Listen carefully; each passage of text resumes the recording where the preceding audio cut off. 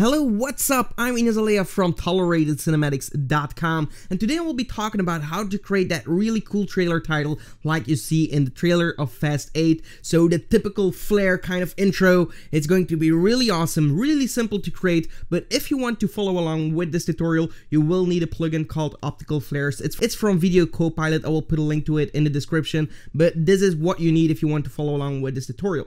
If you don't want to follow this tutorial or you want to support our YouTube channel, you can always buy the exact same project files that we use to actually make the intro of this tutorial.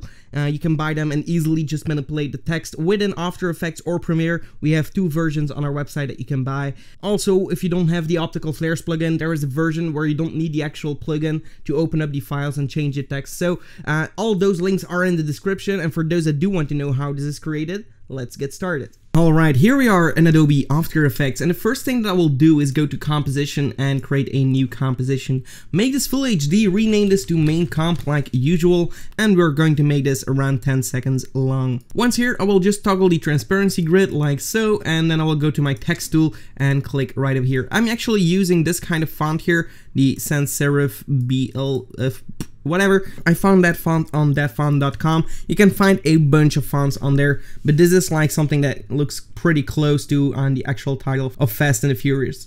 So I will write Fast and Furious like so. We'll hold Ctrl and press A on the keyboard, and then just click on this one here to just swap the colors. So it's solid colors like so. Then I'll go to my selection tool and actually put it right here, make it a little bit smaller like so, and make sure that your text is actually centered right here, and then you can go to the Align tab and just center out your text by clicking on these two center buttons. Okay, so we have our text, great, and now what you want to do is actually make the F a little bit bigger, just like in the real title. So we'll go to our text tool, select the F right here. I'm going to make this around like 300 right here, and then I'm also going to lower this to like minus 45.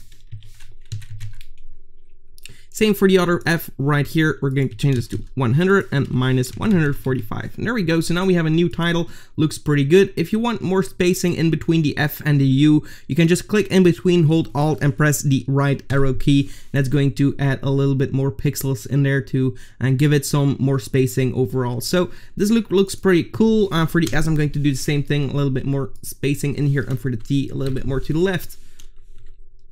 Something like this. And of course, if you would want to do this perfectly, take your time, and once you're done, click OK. Click on your text and go to Edit, Duplicate, and then I'm going to switch the colors right here. And then I'm going to click here to make it outer strokes like so. And then I will go to Layer Styles, and add a gradient overlay like so. And then we'll open up that gradient overlay by clicking on this arrow, go to Edit, Gradient. And here we want to change a few colors. So the black, I'm going to turn them white, or actually very light gray. Then a little bit further away, so I'm going to keep it like similar colors, a little bit darker, and then a little bit further, I'm going to darken it up pretty good like so. Again, a little bit further away, even darker, and then right here, I'm going to brighten it up again. And then right here at the end, I'm going to make it very dark like so. Maybe this one we can actually darken this as well. And then at the end, maybe you want some last minute gloss in there. And just play around with these settings until you're satisfied. Once you're done, click OK. And then you can toggle off the transparency grid so you can actually see how it will look in the final result. You can also drag this below your title so we have just a yeah, like a softer stroke, and then you can increase the stroke right here if you want to. So this is also completely up to you. I'm going for 7. And now comes the fun part. It's the background to make it look interesting. So we'll select our text, go Layer, pre-compose our text, move all the attributes, and just rename this to title. So we have this in a composition to make it a little bit easier to work with. And then I'm going to right click, new, and create a new solid layer and rename this to flare. Click OK. And now we're going to create an effect, Video Copilot Optical Flares, and actually go into the options of our optical flares. That will open up a new window like so, and I will delete all of these here. The idea is to make our own flare, so we'll go to Lens, Objects, Custom, and then drag down a little bit and see what we can use. Just pick whatever you like. I'm going to pick these two right here, and maybe some more of these, this one maybe.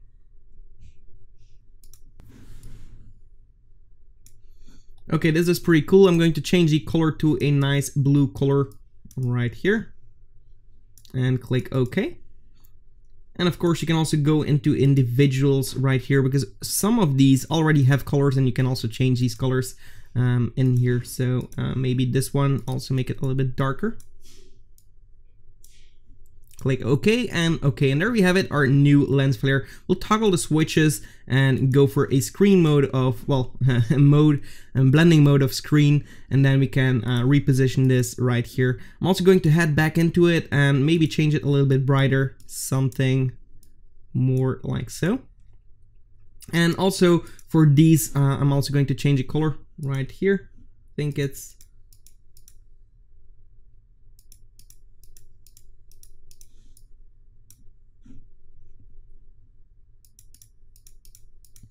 this one right here. I want to change the color.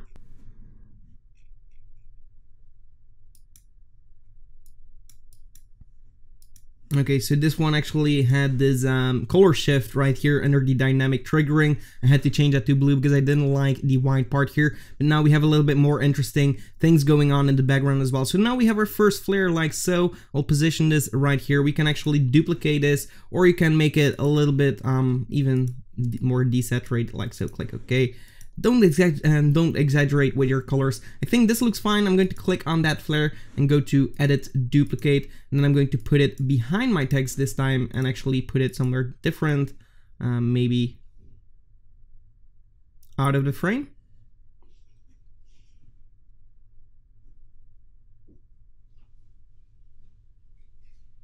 And there we go. Now we can duplicate it once more and actually go to the options again, delete everything again, and now we want to add maybe this one right here and change the global color to an orange color tone. Maybe like a darker orange, more close to the red channel. And also you'll have to change for the streak the color source to global, so it actually turns to that orange color. And make it a little bit brighter. There we go. Okay and okay. And there we have it, our new flare. We can actually keep it right here on the sides. I actually like that. I'm going to duplicate it once more and maybe put it on top here and reposition this. By clicking on the title, you will actually see these knots, and maybe position one right here. Duplicate it once more, put it on top, and click here and reposition maybe one here.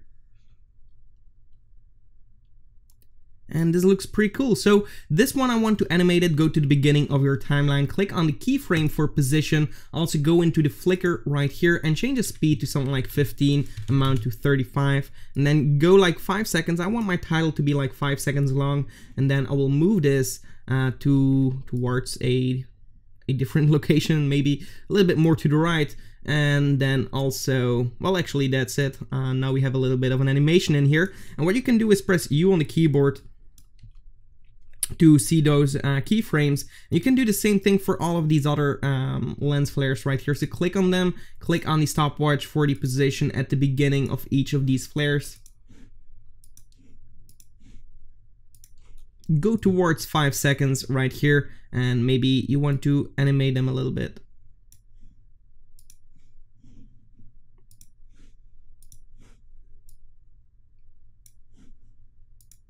Just slightly give it some subtle movement, but that's just going to make it look a little bit more interesting to see.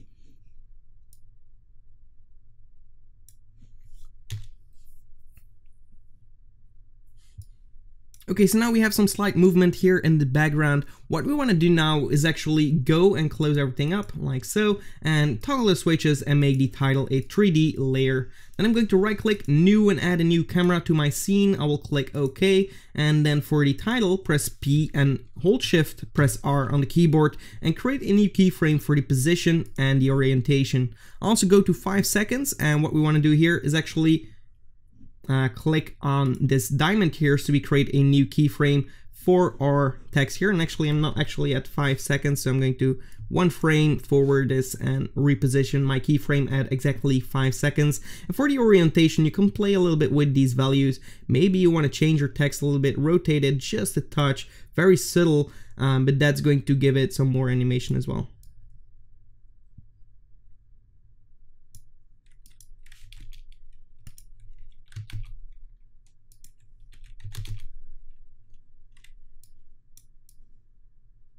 And now for the camera, we'll press P on the keyboard as well, create a new keyframe at the beginning of our timeline, and again at 5 seconds, we want to actually zoom it in a little bit, and actually at the beginning, we want to zoom it out pretty far,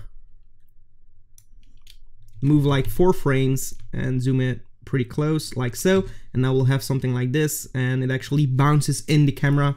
And then another last thing that we want to do is click on our flare, click on the brightness here, and maybe increase it to a crazy amount.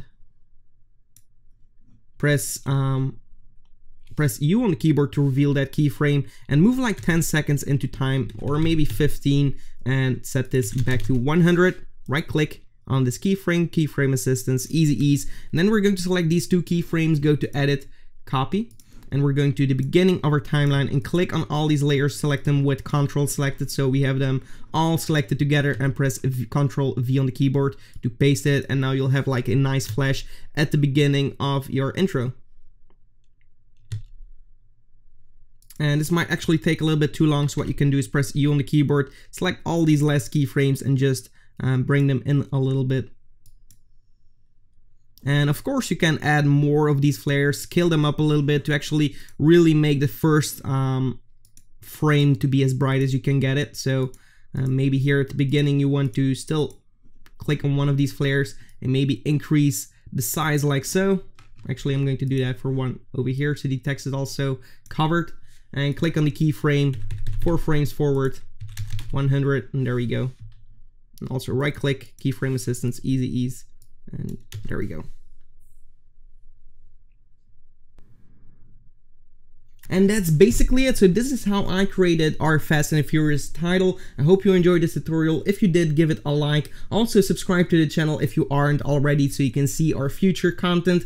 And if you're interested in filmmaking assets, definitely check out our website. We have a bunch of cool stuff to offer, and it also helps to support our channel right here. So yeah, then I'll see you in the next one. Goodbye.